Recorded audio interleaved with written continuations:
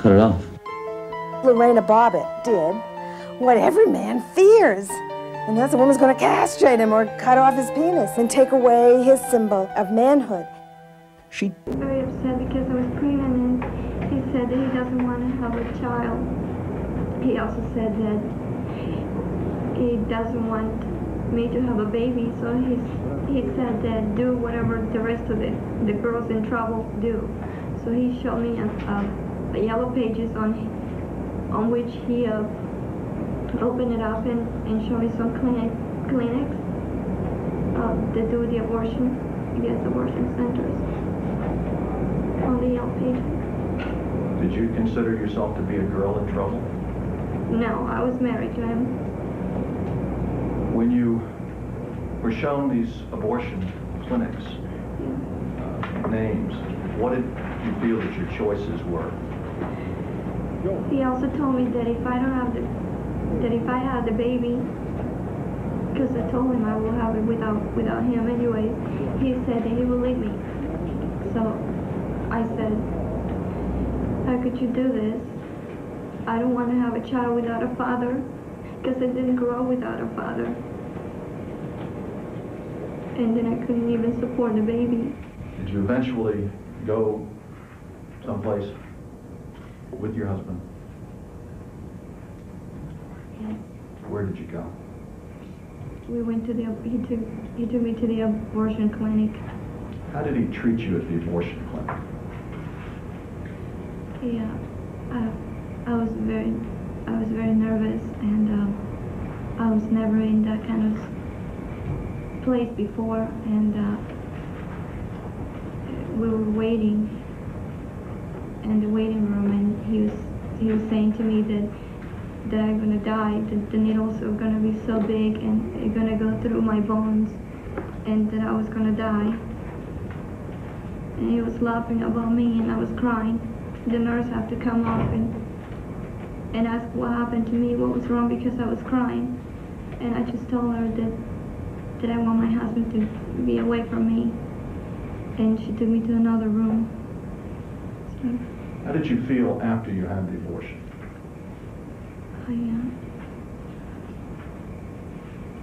I didn't want to have an abortion. I feel very sad.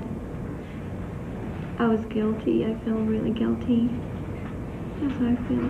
Were you willing to sleep with your husband after that? No. Did you for a while? I didn't want to sleep with him. I didn't want to see him. Did it affect your appetite? Yes, it did. How so? I couldn't eat. I feel very weak. I feel sick. I feel also sleepy, tired. I feel like nothing's, like the life is over. I feel like I was falling apart. In early June, was there an incident involving a tape recorder? Yes, sir, it was. Why did you have the tape recorder? I wanted to have a divorce, and I told him in May that I wanted to have a divorce because his friend was gonna come down, and I started packing my things.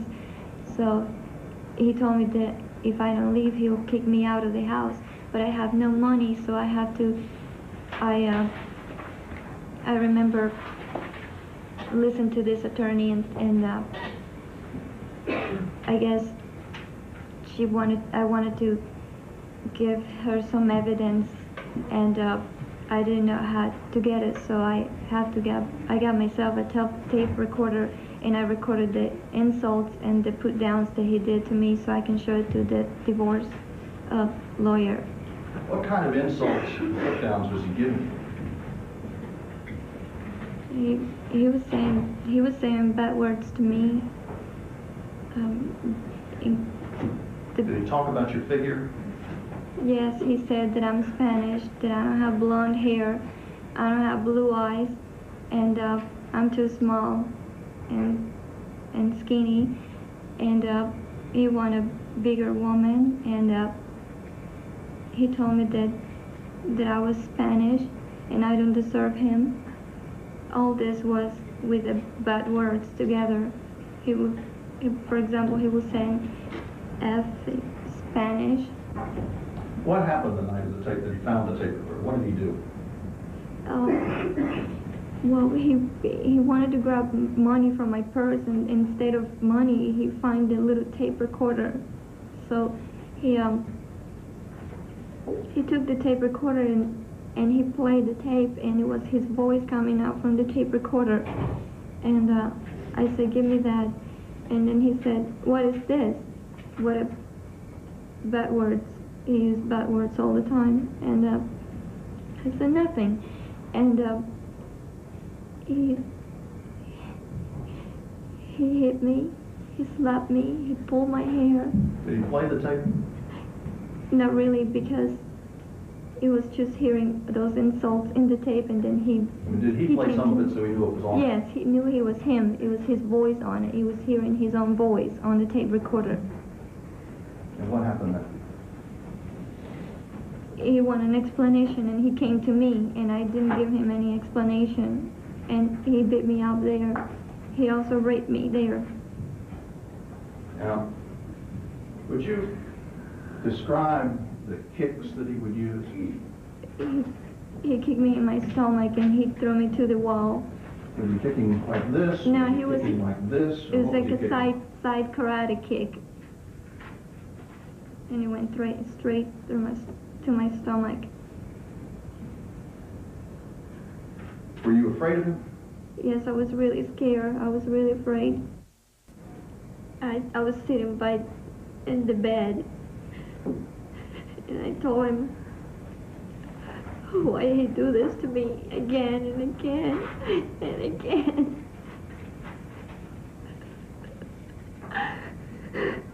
What did he say to you? Nothing. He pushed me away. He said he doesn't care. He doesn't care for my feelings. That's what he said. What did you do then? I just tried to calm myself down. I went to the kitchen for a glass of water. What happened then? I get the glass from the cabinet, and I pour some water from the refrigerator. And I was drinking the water. I tried to calm myself down, and the only light that was on was the refrigerator light, and I saw the knife.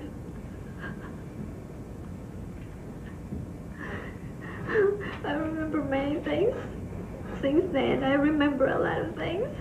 He said to me, I remember the first time he raped me. I remember when he told me about the syringes to go through my bones and I was gonna die. I remember the put downs that he told me there was just so many pictures on my head. And there were just pictures there in my head.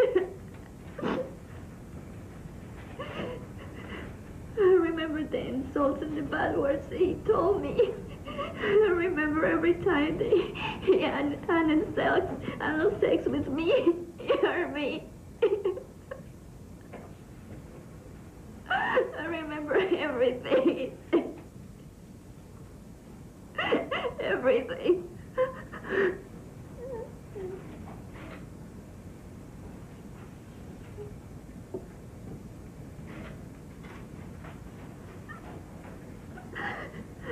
I remember when he told me about the abortion. I remember everything. Do you remember cutting him? No, I don't remember that. Were you thinking about right or wrong when you did that? Judge, I would object to the point leaving. You don't remember leaving your apartment that night? No. You don't remember picking up your purse and Robbie's Game Boy? That's what I assume, so I had to answer to myself. I have to answer to myself what I did. You don't remember it? No, ma'am, no, I don't remember that. No. And the next thing you remember is when you were driving to your friend Janice's house. Yes, yes, And you were getting close to a stop sign. yes. and you realized that there was something in your left hand. Yes. And you realized it was your husband's penis. Yes. And you were just horrified, isn't that right? Yes. And you just wanted to get rid of it, isn't that right? Yes. So you went and got rid of it, just like that, yes, right? I threw it out, yes. Just like that. No, I don't remember how I threw it, just like that. No, I just want to get rid of it. Go ahead, Mr. Black. Mrs. Bobbitt, you testified that Jana had been a very good friend to you. Yes. She had offered you a place to stay. Yes. That you had lived with Mrs. Castro before. Yes. And she had offered you a place to stay. Yes. You had lived with Mrs. Beltran before. Yes. And you knew you could turn to Mrs. Beltran if you needed her. Yes. Diane Hall had offered you a place to stay. Yes. She lived right downstairs. Yes. And you had put some of your boxes in her apartment. Yes. Tuesday night, Ella Jones said that you could stay with her. Yes. Monday morning, Stephen Rope from juvenile court explained that if you got a protective order, your husband could be barred from your house. Yes. Dr. Inman put you in touch with the social service people who told you about getting a protective order. Yes. Your friends Lynn Aquaviva and Roma Anastasi had come and gotten you before. Yes. You knew about calling 911 to get the police. Yes. You had done that before. Yes. You didn't want to get a divorce. Isn't that true, ma'am? No, ma'am.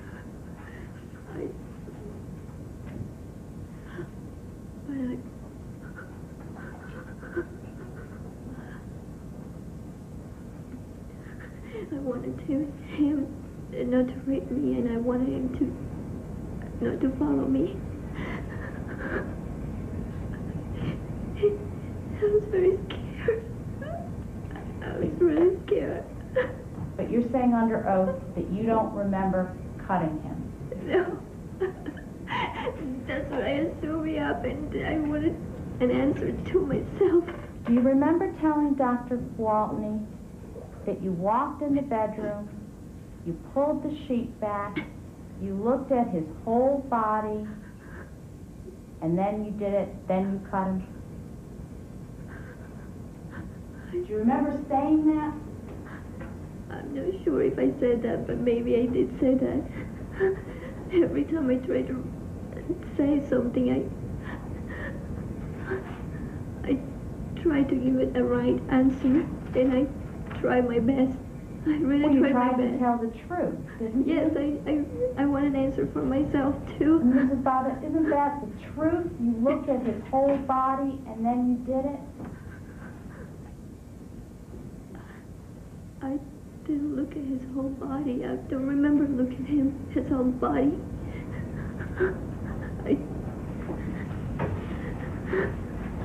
Let me ask you this. When you say you remember picking up the knife, Yeah. what were you thinking when you picked up the knife? The pictures came up. The pictures came up in my mind.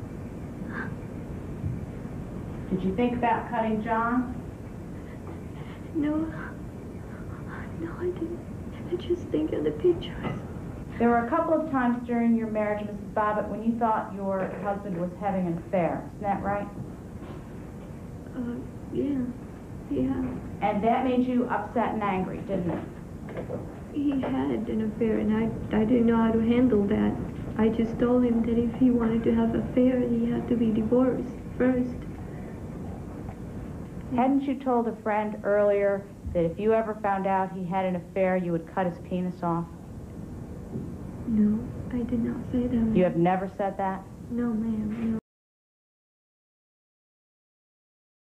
He had done. The issue was not whether Lorena Bobbitt did what her husband claimed she did. The facts about the act were evident. She pulled on my groin area twice. I think I felt a couple jerks, and then after that, she just cut it off. The 7-woman, 5-man jury heard the story of how Mrs. Bobbitt ran from their apartment with Mr. Bobbitt's penis in her hand and how the organ was reattached in a 9.5-hour operation. But the heart of the testimony came as the defense tried to prove that Lorena Bobbitt was justified in doing what she did. A string of witnesses told stories of physical and verbal abuse of Lorena by John. He kicked me. He told me that I told you not to cry. And he slapped me on my face. He pulled my hair. And he squeezed my face. Lawyers took 2 hours to summarize their cases. He was drunk. He wanted to have sex. She didn't. That's her right. He forced her to have sex. She was angry, and she retaliated against him. But, you know, folks, we don't live in a society that is governed by revenge. We don't live in a society in which whoever has the biggest knife wins. It was probably one of the most bizarre acts that has happened in this country in a long, long time. Everything about this case, it is so unique. What she did, going out of that house with a Game Boy, a penis in the hand, everything about this case is crazy and bizarre.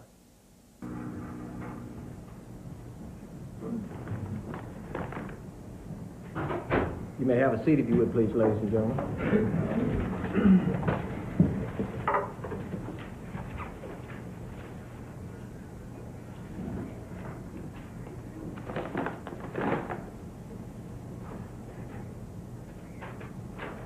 Members of the jury, have you reached a verdict in the case? Yes. Is this your unanimous verdict? Yes. Would the defendant please stand? In the case of Commonwealth of Virginia versus Lorena Lenore Bobbitt, criminal number 33821, we, the jury, find the defendant, Lorena Lenore Bobbitt, not guilty of malicious wounding as charged in the indictment by reason of insanity. Signed, Clay S. Kokalis, foreperson. Does either counsel wish for the jury to be posed? No, no. Ladies and gentlemen of the jury, let me thank you for the time and effort that you put into this matter. It has taken 2 weeks. At this time, I'll ask all parties to remain in the courtroom and be quiet. It has taken 2 weeks. Thank you for your time and effort. At this time, you're excused. You may go with the bailiff.